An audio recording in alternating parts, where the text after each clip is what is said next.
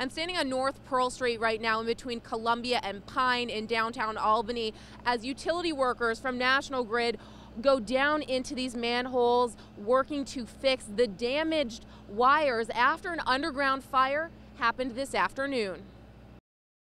A member of National Grid's underground team hands his partner a tool.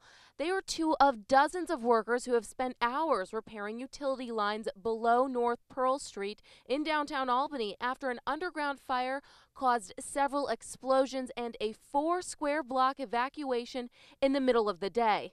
Some say they watched as manhole covers flew into the air. It was intense. I've never seen anything like it. It went like 10 feet into the air. And the smoke was just billowing it out and actually came down and into our building. Patrick Stella is a spokesperson for National Grid.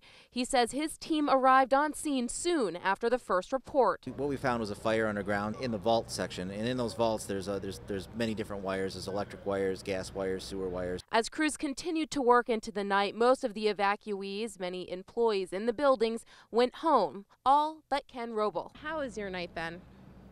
It's been a wreck. Ken is in charge of general maintenance for the Kenmore building on North Pearl. His job is to stay and wait until he can secure the building. Unfortunately, the federal government is in the building. So while Ken waited, National Grid kept working to secure the area, reopening the streets for pedestrian traffic at around 8:40 p.m. But what caused this electrical fire in the first place? The mayor was saying that there are old systems down there underground. Is that why this fire happened? It could be anything, that's one of the things we need to look at, and age is something that we will look at along with other things. The spokesman from National Grid tells me that this team will be out here working to fix this problem throughout the night until this area of road can be reopened. They do plan to have this area opened up by morning.